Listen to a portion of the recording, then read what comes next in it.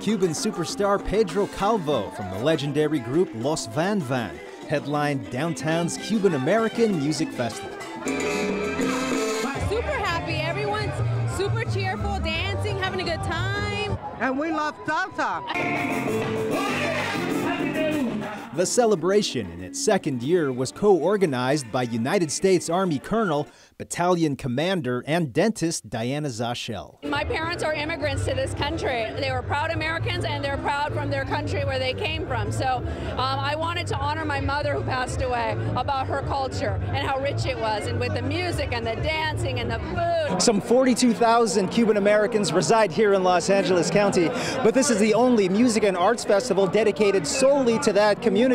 But make no mistake about it, this event isn't just for Cuban Americans, it's for everybody that resides in Los Angeles. I love it. Outstanding. With a cigar in my hand. There were even cigar-making classes. On hand, shop owner Raul Rayner. He broke a Guinness record last year by rolling the world's longest stogie, 332 feet. That's longer than a football field. So what are the current embargo rules for Cuban cigars, arguably the best in the world? So you can go to Cuba and purchase cigars and bring them back and smoke on personal consumption, not a problem. It's not considered contraband.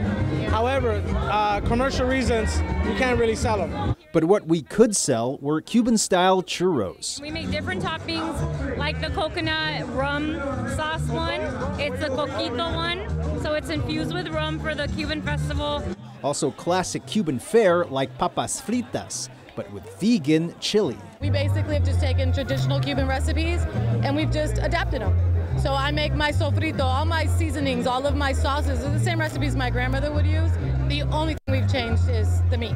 Photojournalist Parvez showed us how Cuba's cars remain frozen in time since the U.S. trade embargo. Cuba's newest American cars are from the 1950s and can only be found in big cities like Havana. But the further you go away from Havana, the cars get older to the point where cars disappear. So for example, if you go to Trinidad is 8 hours away. In Trinidad, cars start disappearing, or cars are into 1920s cars. And if you keep on going further away, cars disappear, and then it's horse and carriage. LA City Controller Ron Galperin honored event promoters Yambu Productions and La Plaza de Cultura y Artes. And who doesn't love Cuban culture? And Los Angeles, which has the second biggest population of Cubans outside of Cuba and outside of Miami, what a great testament to this city. The City of Angels, where all cultures are celebrated. In downtown Los Angeles, I'm Gil Reyes for LA This Week.